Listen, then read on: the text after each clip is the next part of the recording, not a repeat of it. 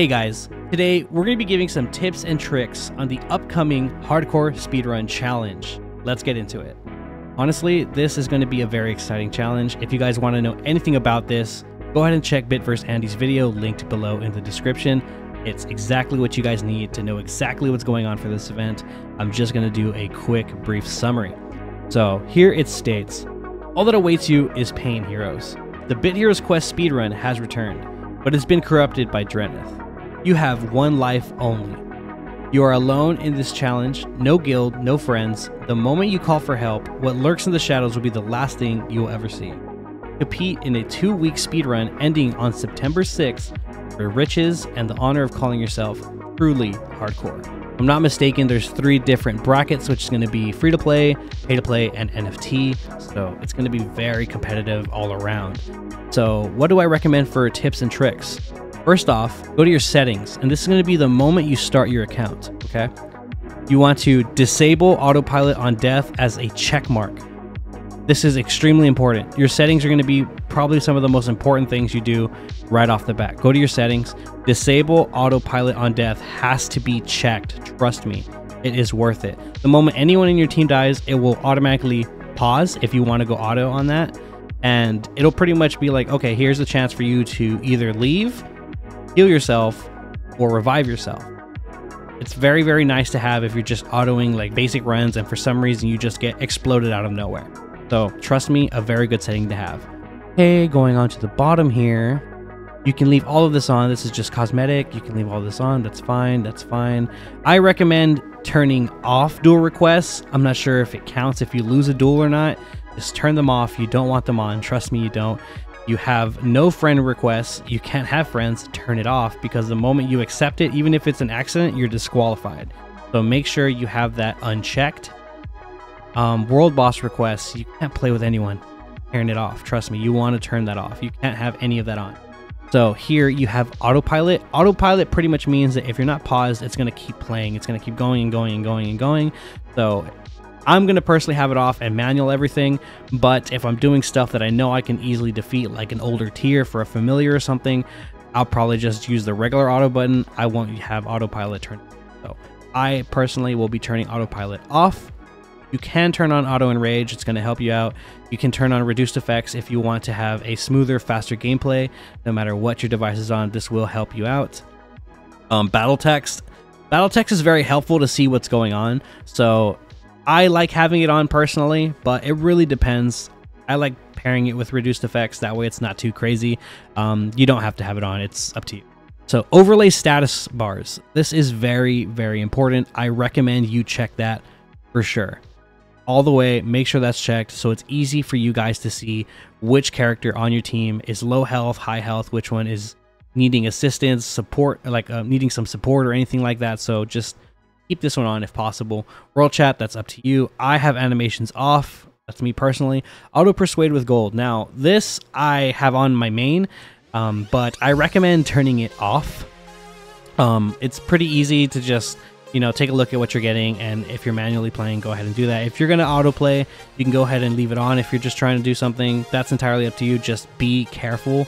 You don't want to just blow all your gold, because gold is so valuable at the beginning of the game. Just know that. So auto bribe with gems. Depending on how you play and what bracket you're going in, that is entirely up to you. I personally don't even mess with this unless I'm legendary farming in a raid. So just use that with caution. Decline duplicate familiars. I personally like leaving this checked whenever I'm only trying to get epic familiars. It really depends. If you're farming for something like Hilarious, you don't want this checked because you're going to need as many rare. It's more likely, I think they're all rares. As many rares as possible, so it's really up to you. And decline merchants, always have that checked. Get all of these guys off. They really need to fix the merchants. They're terrible in the game right now.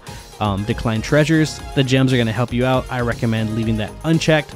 You can choose whether or not, while you're in a dungeon, if you want those treasures or not. I think leaving it unchecked would help you guys get the gems. So just make sure that is unchecked.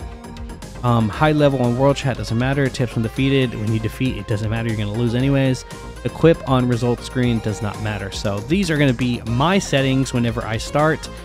So if you think you're too weak to defeat anybody in PvP, I recommend don't even touch PvP. It gives so little experience. I really doubt, at least if you're free to play, I really doubt if you're free to play, you're going to get 12 callers right off the bat.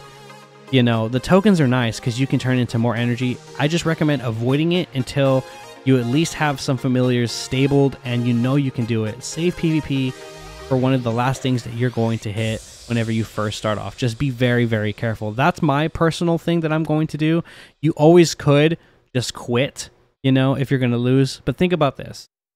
There's a lot of players that quit from time to time, and they tend to take things off, so their stats are a lot lower. If a player takes their whole armor off, but they leave their stats on, they can have 1,000 TS, 1,000 total stats. So they'll be bracketed with you in like tier 4 or 5, whatever the 1,000 TS is, right? And they could have their extort fams with them. The moment you load into that PvP match, you will die immediately if they have a team of Benertolis on them, or if they have like anything with extort on them at all. You will just get insta wipes. So just be very, very cautious with that around those tiers, because you never know. Trust me, it's very scary. So just be very wary on that.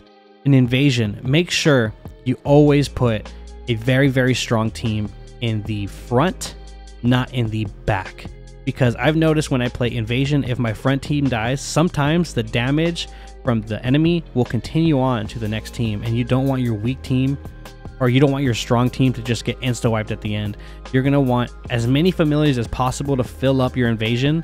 Like if it takes 9 familiars or however many it takes, you fill every spot with a familiar. Even if it's unstable, you want to make sure your full team does not die.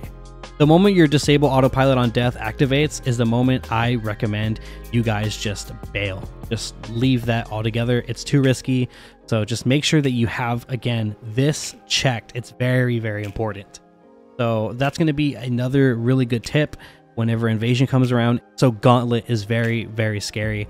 I recommend whenever you start off pretty low, because at the beginning of the game, if you're not used to starting new characters like I am or some other players out there, it's very challenging. You might think that, oh, I can just do this pretty easily. You will lose if you don't pay attention. So be very careful. And again, I'm not going to stress, I can't stress this enough. Make sure this is checked. Trust me, very, very important. It's your best friend. That little check mark right there is your best friend. What else can you do? I recommend saving all gems if possible to just keep buying shard baskets. That's my personal opinion. If you can get a decent pet, like an epic, stick with it. Just stick with it. Pet or accessory and epic, just stick with it. You want to have as much experience as possible.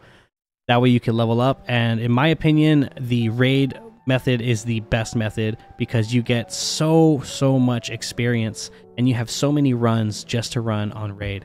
So that's my personal opinion. I would just get those. You can always get Invasion badges for Invasion, but that's entirely up to you. I'm going to be going with raid because I can get some fantastic gear, fantastic familiars with a decent amount of experience and item find along with it. So it's going to be very, very great. Let's go ahead and show you real quick. Go to heroic. You see here 400 item find and capture rate. So it's going to have item find and capture rate, which is honestly what I really want. I want to get really strong familiars. So that will carry you to the very end. All right, and when you start the beginning of your venture, you will be a very, very low level, and you will start off with, I believe, only 101 energy. I'm not too sure on what you start off with, but you start off with very little energy, and every time you level up, you add 1 energy to your energy bar. But not just that, your energy bar will completely refill. So what do I recommend you do? I do believe the initial boost comes with gold find and capture rate. Trust me when I say this, do not pop any experience boost at all at the beginning. And you're probably thinking, why? I'm trying to level up as fast as I can, get as high as a level as I can. Why would I not want to pop an experience boost? Well, the reason you don't want to pop an experience boost is because if you keep leveling up too fast at the beginning, you're not going to take full advantage of your full energy bar. You want to get as little experience as possible. You can keep running to farm the familiars you want on day 1 and 2 if possible, and just keep farming and farming and farming and farming. And the moment you get your familiars stabled, you'll be able to just proceed on with the experience tombs, and you'll be able to, you know, pretty much get the same amount of distance with better familiars from the start. You won't be leveling up too much. You won't have to worry about your regen charging up. And this is for free to players, by the way. You want to make sure that you do not use any experience boost at the beginning of the game. That's what I do, and I do fantastic. I'm able to get a Pangs, and I'm able to get a max Shramps, sometimes a max stable Dryad right off the bat, which in my opinion are very, very strong at the beginning of the game. If you want to check this out real quick, go to the familiars here. Dryad is Dryad. So check this out. You can just max stable a Dryad and you already have a deals damage to all enemies and a heals target, a 1 and 2 SP. Very solid, not even a fusion. If you want to go down the fusion route, of course, don't blame you. Come down here to Pangs. Pangs is very, very strong. They have a decent amount of speed. I recommend making Pangs, but if you don't want to waste time with Pangs, I totally get it. But just think about this. Pangs can go into other familiars that are very strong, like Korgs or like Panguita, so that's entirely up to you. I really doubt anyone will get that far as free to play within 2 weeks, but if you can, that's great. Honestly, that's awesome. What else do I recommend? Yobo seems hard for 2 weeks only because of the sprockets. Shramps is very, very solid, of course. Shramps is probably going to be your go-to tank for a long time. Borlin is not to be slept on. Borlin is very, very important, and the reason for that is because their heals just go extremely unmatched at the beginning of the game until you can get Dulag or Blinka for shielding. Borlin is very, very strong. Like, just look at that spread heal amount. It's insane. It's pretty good. The only problem with Borlin is he's very squishy, and he tends to be the reason that your team will lose. So you have to be very careful with Borlin, especially because his health is extremely low. At my TS, he is literally at 9,000 health. The average bait that I have, go to a bait real quick. Go to my go-to bait right now. It's going to be Ignatus Raw. Let's just use Ignatus Raw as an example. Ignatus Raw is 16,000. So that just shows you how low of HP Borlin actually has. So just be careful with Borlin. He's very, very scary to use. If you don't want to use someone as squishy as Borlin, you could always look at the other familiars that are going to be coming up. Sometimes you don't even need to make a fusion to find a really good healer. I know Namen is pretty good. I love using Namen, but their heal is a 2 SP. But they do have a deals damage to all enemies, which pairs very well with an offensive or heal when you hit Brain. Very, very solid. Crit chance is also very hard to get on a familiar. Stacks very well with Empower, and if you want Dual Strike. So Namen is another great familiar that's also easy to get at the beginning of the game that I highly recommend looking into. Personally, when I first started, I didn't really look up any guides. This is who I made, and I got very, very far with Namen. So this was a very solid pick for me, and I still recommend them. Okay, so the shop. I'm not too sure on how the shop is going to look. As a free-to-play, the only thing I recommend doing is trying your best, and only if you can, trying your best to get a accessory that's around epic material or a very good rare. It's very hard to find a good rare, but a good rare would be something like, if you're a tank, damage reduction, because it doesn't have to be stacked for a higher % chance. It's just automatically applied.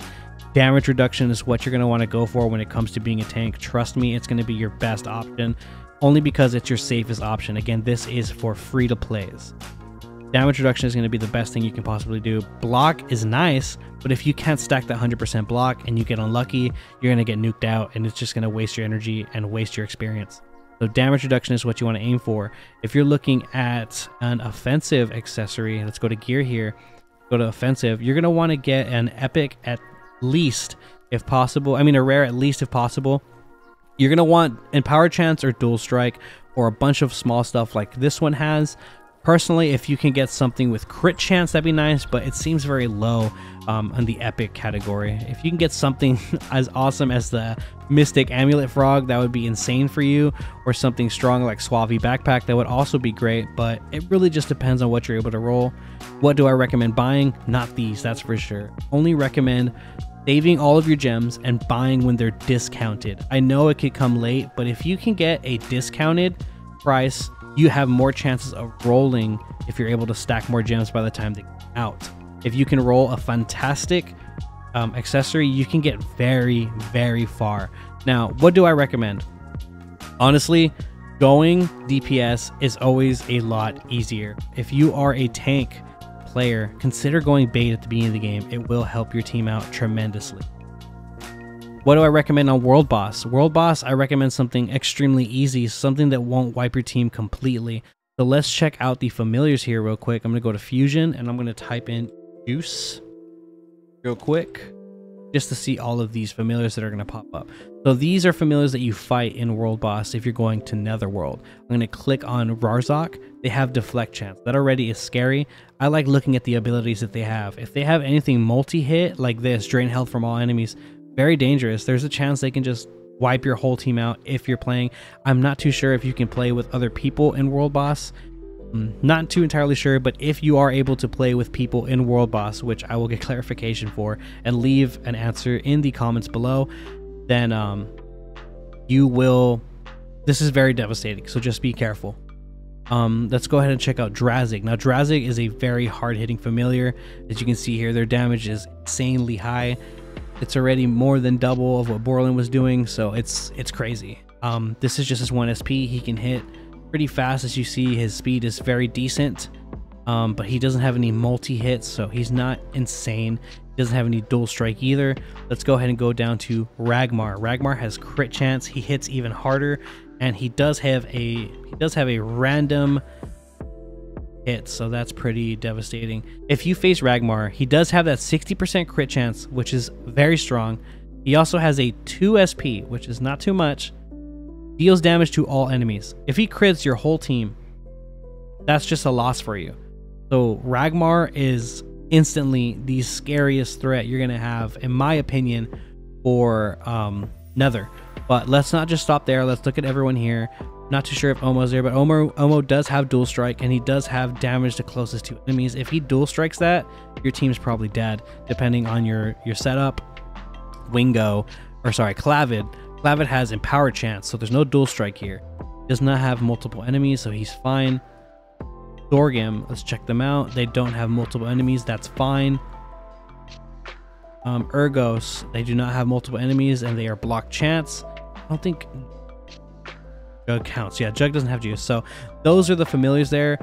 Nothing pretty devastating until you see Ragmar or Omo, so just be very wary. Demon here, let's see Demon. I'm not sure if Demon's there, but Demon does not have multi-hit, so Demon is fine as well.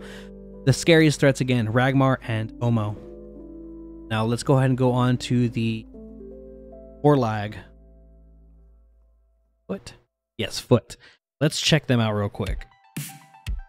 So to start right off, we'll go with Gorlag. Gorlag is going to be more of a tanky familiar, very slow, but they do have a drain health from all enemies 1 SP, which is pretty devastating. They also have a damage to all enemies. I highly recommend Gorlag or Orlag World Boss because you can have more people on your team, making it harder for them to completely wipe you. So this is definitely the safer option. However, I believe the familiars in the other World Boss are stronger and a little easier to make if you are able to get those. But that doesn't mean that these don't have a really good familiar. We'll be going on to Velk here in a little bit, so that I'll go over. Torlag here. Torlag has crit chance and empower chance, so they hit extremely hard. They also have a deals damage to all enemies with a decent amount of speed. He is probably your biggest threat in this whole area. He's a very, very strong familiar that honestly is insane, so just be careful with Torlag. Go down a little bit. So Meaty, you don't have anything to worry about with Meaty, just a meat shield.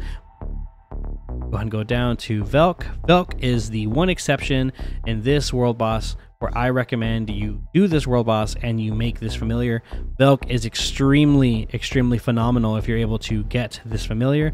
They can easily be your bait, your DPS, your support. They can do it all. They have really great stats, and their HP is low enough to bait for you if you're a DPS. So Velk is very, very strong. 22.5 empower chance is insane. Their skills are pretty nice. They have a damage closest, 0 SP, a 1 SP spread heal teammates, which is insane, very strong, especially because it's a spread heal and not a heal team. And they have a deals damage to target enemy. That is very, very solid when you're trying to take out any bosses in the game. Garrick here is going to be a tanky familiar, nothing to worry about. They do have closest to enemies, but nothing insane. Let's check out Drek. Drek has crit chance, very scary, but no multi-hit. We're fine there. Very slow familiar as well.